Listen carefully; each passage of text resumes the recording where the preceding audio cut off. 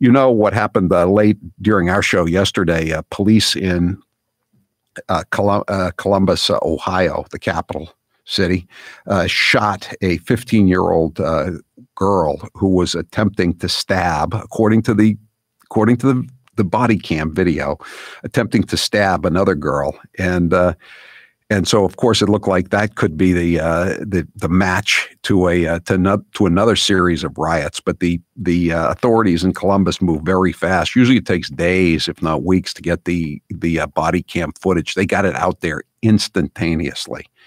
And if you freeze frame it, you see the woman had the girl had a knife in her hand. She was raising it over another kid who was by the car. I mean, I don't know what the cops could have done. It was horrible. And Kathy Griffin was saying, well, you know, these are kids. They're knife fights in the neighborhood. And as I just told Grace, I've seen one knife fight in my life, and I was walking home from the State House, not home, but back to the Herald from the State House after a long budget night on a Saturday night. And these two hoodie type guys, came flying out of one of the bars on the edge of the combat zone on Essex Street. And one of them had a knife. And I said to myself immediately, you know, I don't think I'm going to be parking the car at the Herald and walking to the State House anymore. I'll park in a garage if I have to. And when they say a knife fight, that's Hollywood stuff. A knife fight usually involves a stabbing. Somebody's got a knife and somebody else is going to get stabbed. That's what it is. And that's what was happening here. And, you know, I just like the way it's being portrayed here. Kathy Griffin.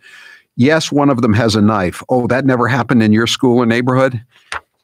Well, I saw one, but no, it didn't. And then here's the headline from Fox.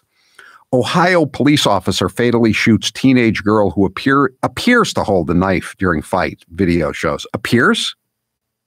Are you kidding me? It's more than appears to me. But of course, as we all recall from the campaign, Joe Biden has an interesting theory about what people who have knives really are. Cut in the 8. And the idea that instead of standing there and teaching a cop when there's an unarmed person coming at him with a knife or something, shoot him in the leg instead of in the heart, is a very different thing. They shouldn't fatally shoot unarmed people with knives. And now here's Brian Williams from MSNBC. He busted for multiple fabrications, not even plagiarism, making stuff up. And so Brian Williams is now an expert in police response. And he hasn't looked at, how can he have looked at the videotape and just said something this stupid? Cut 11. There was no attempt to use pepper spray or a taser, non-lethal force. While a knife can be seen in the footage before the officer fires his weapon, he indeed fired his weapon. Police performed CPR on the scene, but the girl was pronounced dead at the hospital. Well, a knife can be seen. The knife is in her hand.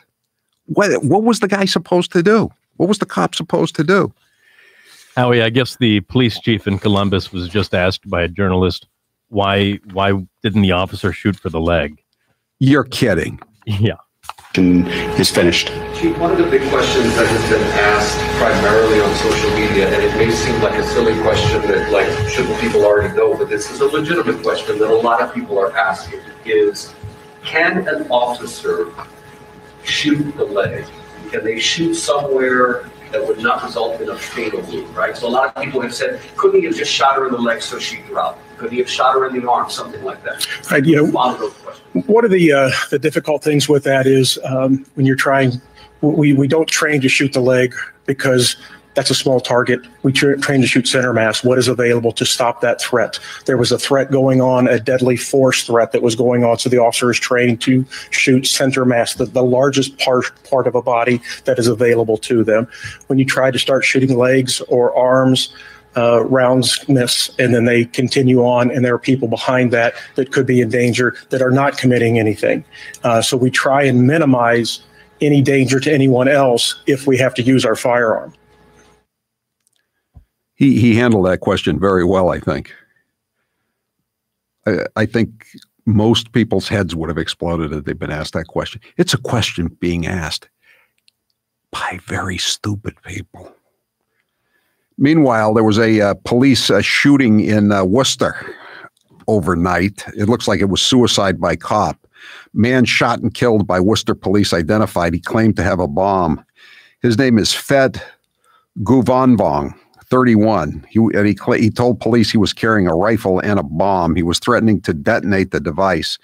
And he ended up getting shot and killed. And now it's being reported in the Springfield paper anyway that he didn't really. He was faking it. But I mean, again, how did the cops know? How were the cops supposed to know that he? And he had a rifle anyway, so he had what appeared. This is what the DA or Joe Early said, or Jr. He had what appeared to be an assault weapon, body armor, a backpack, and an explosive device, as well as other wires and different things about his person. So, at the White House today, the press secretary Jen Psaki was asked about the shooting in Columbus, Ohio, and the person had a name Micaiah with some apostrophes in there too, Micaiah Bryant, and so Psaki couldn't get the name right. You can't really blame her, but here it is, cut 16. The killing of 16-year-old Michaela Bryant by the Columbus police is tragic. She was a child. We're thinking of her friends and family and the communities that are hurting and grieving her loss. We know that police violence disproportionately impacts Black and Latino people in communities, and that Black women and girls, like Black men and boys, experience higher rates of police violence. We also know that there are particular vulnerabilities that children in foster care like Micaiah face. Police violence. What if the police officer in Columbus hadn't fired? There would have been a stabbed young Black girl by Michaela, as Jen calls her.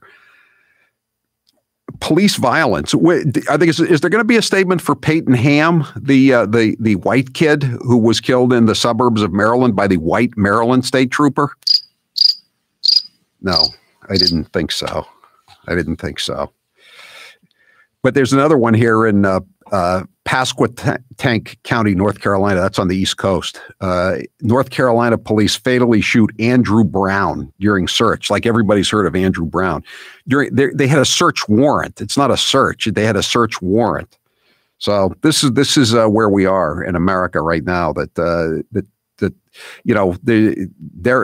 Chauvin, and I'm not saying it was a bad verdict. It was maybe too harsh, but he needed to do some time, most likely. I'll say that. I can't disagree with the jury, but he's going to prison for most of the rest of his life. And the guy at the Capitol cop who shot Ashley Babbitt, he's not even being named. Does Ashley Babbitt get any justice? Say her name. All right. 844-500-4242. If you haven't tried Super Beets Heart Chews, you are missing out on a really, really great product. You take 2 of these a day. They're candy. They're wrapped in foil, just like a little candy. They taste sweet and good like candy, but they're good for you. They're not bad for you. They're great for your heart health. They're great for your blood pressure. They're great for your circulation. You take 2 a day, 1 in the morning when you get up, and then 1 in the middle of the day when you start to fade a little bit. I take 1 as the show's beginning, so to keep me going for the entire 4 hours. They're great. You're going to love Super Beets Chews because they taste good and they give you a boost of energy. Super Beets Heart Chews combine non-GMO beets with a powerful new ingredient, grapeseed extract. The grapeseed extract used in Super Beets Chews has been clinically shown to be twice as effective at supporting normal blood pressure as a healthy lifestyle alone. Better blood pressure means more energy the way nature intended, without the jittery caffeine or stimulants. Now you can take just 2 delicious chews a day, anytime, anywhere, to get the blood pressure support you need and the energy you want. It's, again, you may not notice it, but I'm certainly going to notice it when I take it and chew it. You definitely notice it, Howie, when you haven't taken your Super Beets in a while. You just don't feel the same. You're a little weaker, a little more prone to getting tired, easier. But when you're back on the Super Beets, it's a big, big difference. Yeah. Do what I did and do what Taylor did. Support your heart health with delicious Super Beets chews. Get Super Beets chews today at superbeetsradio.com/Howie.